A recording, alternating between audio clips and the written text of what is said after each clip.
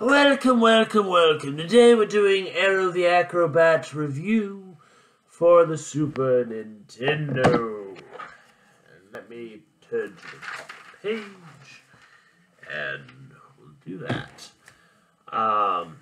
In this game you play as Aero, a bat that can't fly for some odd reason. He works in a circus, and it is your job to avoid the killer clowns and other enemies while getting the stars in the allotted level. It's a fun game, but it's hard to master.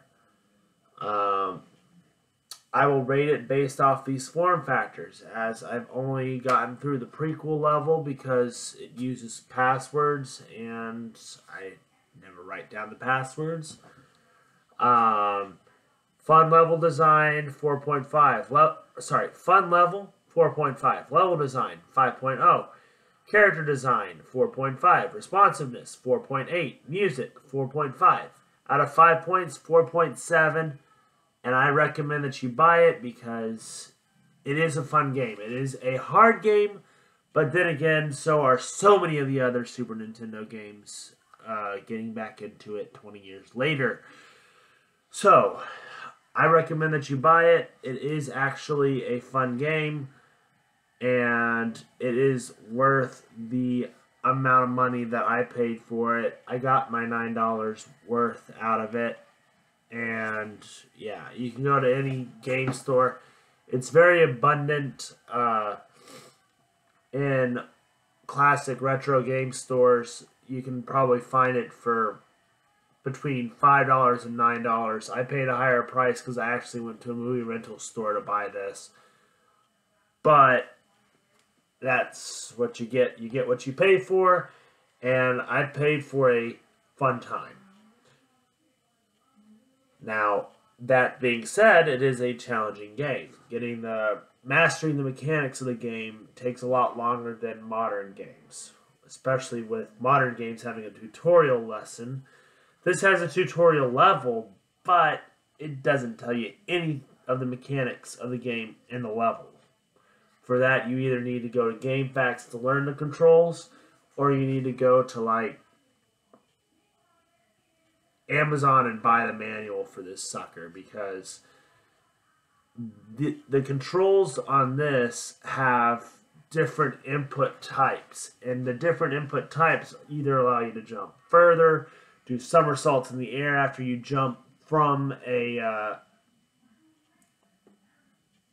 trampoline, has different things that you can do.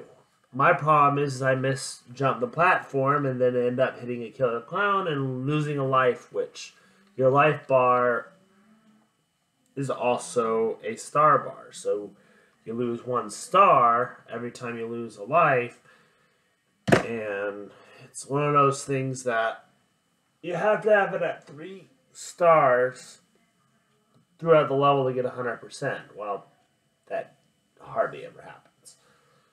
Also, the stars that you collect are actually point meters and once you hit the score of the level, which is between 25k and 10,000, 2,500 points for the first level to 10,000 for the final level. There's only 13 levels, and you have to get enough stars to fill each of those point meters.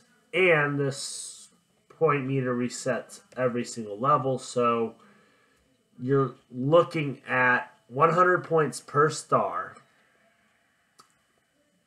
and you have to collect every single star in the level in order to move on, and the enemy AI is at random. So it's a fun game. It's challenging because they did throw a randomizer into the enemy design, and you can't fight the enemy until you get a slingshot, which doesn't come until the 3rd level, so you're going to have to avoid the enemies for the first 3 levels. But other than that, if you can get past the first 3 levels, it's a fun game. This has been my review of Aero the Acrobat. Please like, comment, subscribe, and I will see you in the next video.